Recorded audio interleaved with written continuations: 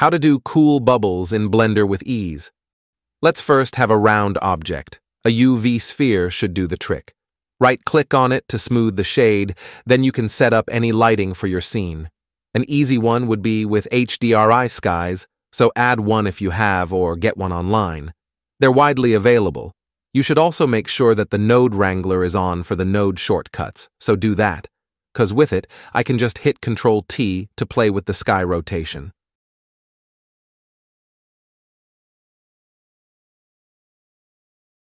Now let's add a material to the ball and delete the default principled BSDF. What we need for a bubble is reflectiveness and transparency shaders, so add a glossy BSDF for the reflections and make its roughness on low value, maybe less than 0.1. A transparent BSDF will be mixed with the glossy, so just hold Ctrl-Shift and right mouse button to mix them fast and easy without visiting the Add menu. The mix factor is not shifting the two nodes. That's cause we are on Eevee, which is fine, but you need to make the material blend mode on alpha, which will fix it for you, so play with the factor to switch between the two nodes. Since we're making bubbles, no shadow casting is needed, so it's better to put the shadow mode on none.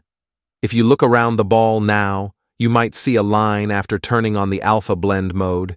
You can lose that by checking the back face culling option, just some weird face calculation error in Blender, so one click, and it should be gone.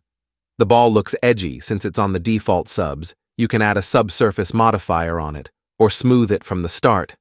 Anyway, the main thing we need to do is control the factor for both the reflective and transmission parts.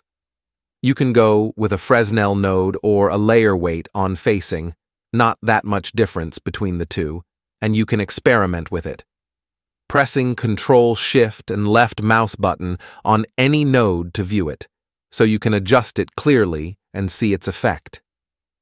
Switching the nodes in the mix will flip the effect in the factor, so pay attention to that.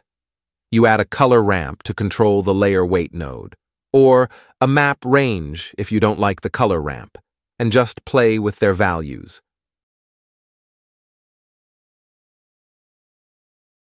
What remains are some colors on this bubble, and we can add that in the glossy colors with 3 nodes. One is the noise texture.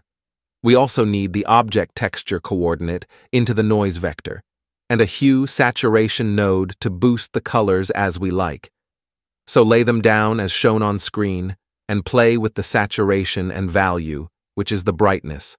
Something around 1.2 or 1.5 for the saturation should boost the colors for a nice look, and you can double the brightness if you feel the bubble a bit dark. You can set the render here, turn on the bloom at a low value, maybe play with the hue number, but if you want to copy this a lot or do animations like particles or simulations, you should go with a metaball.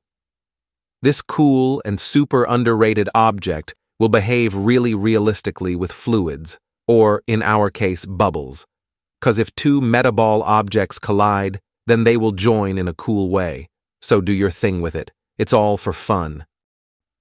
And that's it. Remember to like and share if you have hair. Until the next one, stay sharp. Goodbye.